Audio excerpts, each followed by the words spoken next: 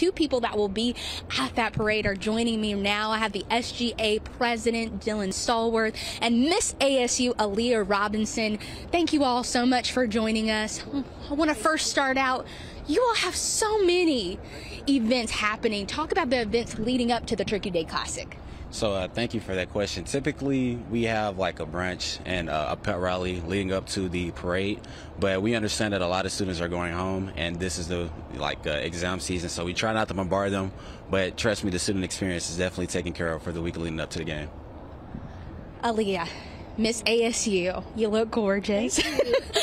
Tell me, what is your fondest memory of being on the campus of ASU and taking part in Turkey Day Classics, past and present? So Turkey Day Classic is very special to me. It's very special to the history of Alabama State University and definitely the culture. Before homecoming, we had Turkey Day Classic. So as Miss Junior last year, it was such an amazing experience being able to experience Turkey Day Classic and the parade.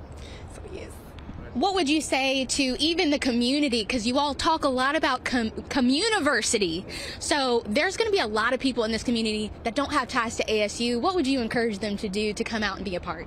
I would say fully invest yourself in the festivities we have here at the university. I would say that, this game is more so for the community than it is for the students. And it's funny that you mentioned this because communiversity is our headline. So, come out and enjoy and, come and learn why this is a tradition for Alabama State University. Thank you so much, Mr. Stallworth and Miss Robinson. We really appreciate you joining us. Thank you so much.